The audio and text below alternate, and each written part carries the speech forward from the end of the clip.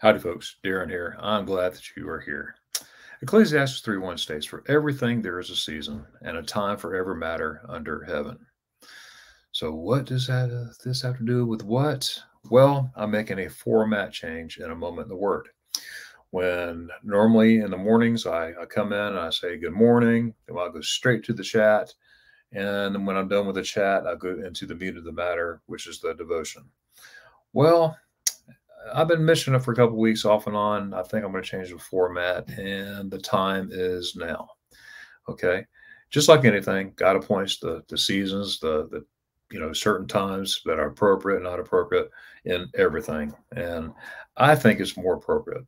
Okay, to have an introduction and then to go straight to the meat of the matter, which if you're new here, that's the devotion time, and then we'll go into the chat. So that's exactly what we're going to do. And while we're doing the meat of the matter and the introduction and all the good stuff, that's the time when put in all your prayer requests for your chats. That way, when we get to the prayer time, to the moment of reflection, we have that minute and 50 seconds of reflecting on God's word, whatever the subject matter is for that day. When we have the prayer, I have the prayer list right there in front of me. Now, you might be saying, "I'm not ready yet." That's okay. Throughout the rest of the live stream, just like we always do, still continue to push your prayer request in, and we'll pray again like we usually do at the very end. I just wanted to be transparent with you and the changes.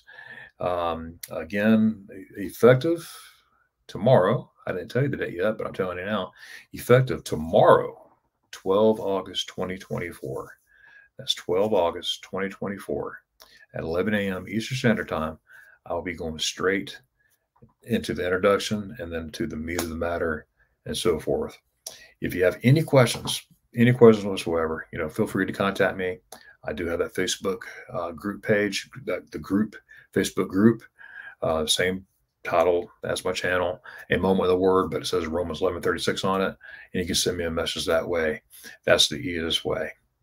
Hey, I'm looking forward to tomorrow, and we'll see you again for another edition of the new revised format, that is, A Moment in the Word. God bless each and every one of y'all. All right. Bye-bye.